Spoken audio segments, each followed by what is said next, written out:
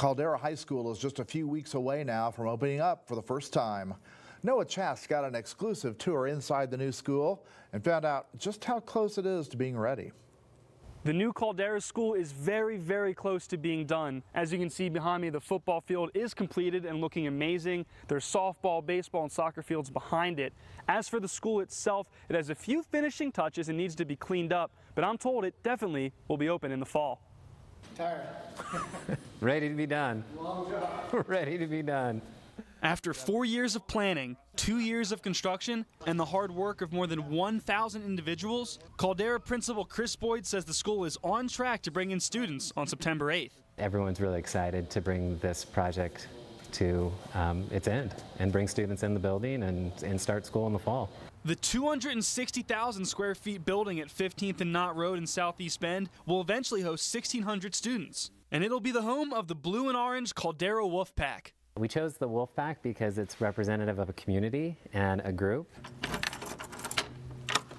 Along with the gymnasium, the school will have a cardio center, weight room, an auditorium, music rooms, an auxiliary gym, a life skills walking area, and a separate room for wrestling, dance, yoga, or cheer activities.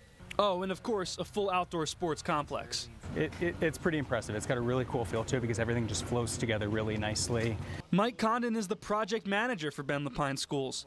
He says there were a few setbacks with the pandemic and material shortages, but it will still be ready on time. In the large scheme of things, we're in a really good spot. One aspect Boyd is proud of is the open concept the school takes.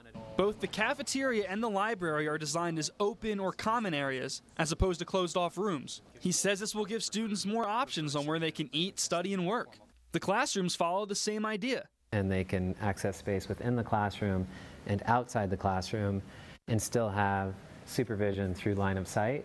While the school will only feature 9th and 10th graders this year, Boyd says he is confident Caldera will have something for everyone. You know, our goal is to ensure that no matter where your student attends high school, you have the same options that are present at any other high school. In Bend, Noah Chast, News Channel 21.